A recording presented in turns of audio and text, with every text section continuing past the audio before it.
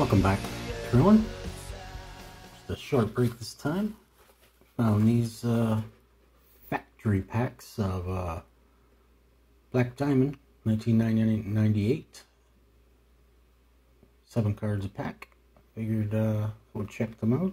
Got on the store online and we'll see what happens.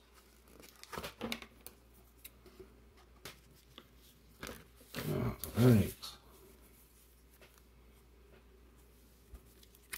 Let's see what we can get.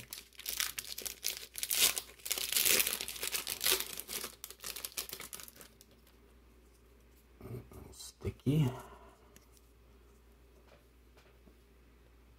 Nice cards. Brett Hall on the Blues. That was on the back. Oh, every way. Okay, we got, they're hard to read.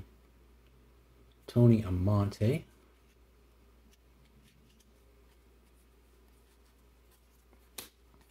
And we got, that's got to be Adam Graves.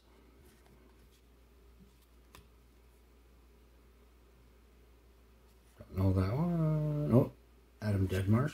Should have known that one. And we got Kyle McLaren.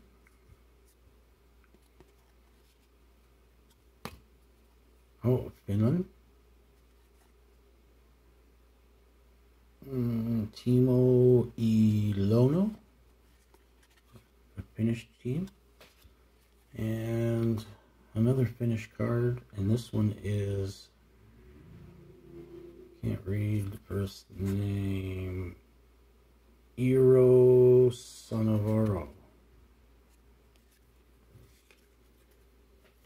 So nothing too spectacular in that pack.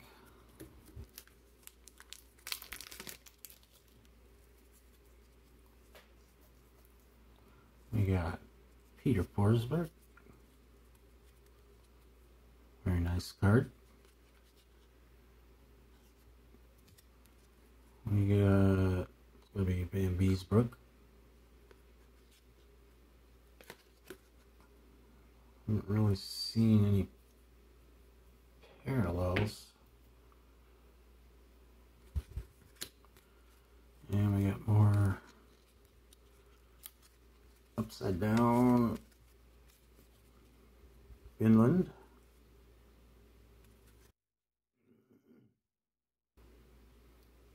Pasi Petrolainen. Mark. No, it's Mike Ricci, right? Yeah, Mike Ricci. Ricci. Oh, here we go. Here's a special insert. Die cut. Joe Sakic. Very nice.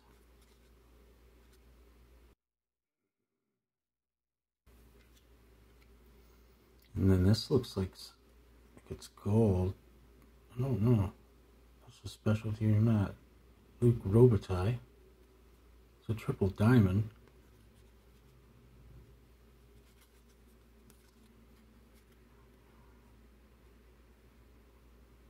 Yeah, Chris Osgood. Alright, quick little review. I believe there was only 3 good cards in there. We have the double Black Diamond on the Finnish player, who was Eero Samavorni. I don't know if I said that right or not. Nice looking card. Never really turned out to be much of an NHL player, but then of course got Hall of Famer Joe Sakic on the die cut, premium cut. Non-numbered. And we got the triple diamond Luc Robitaille. Non-numbered. Well, that was fun. I like the older Black Diamond. Didn't think about trying the newest stuff, but thanks for watching.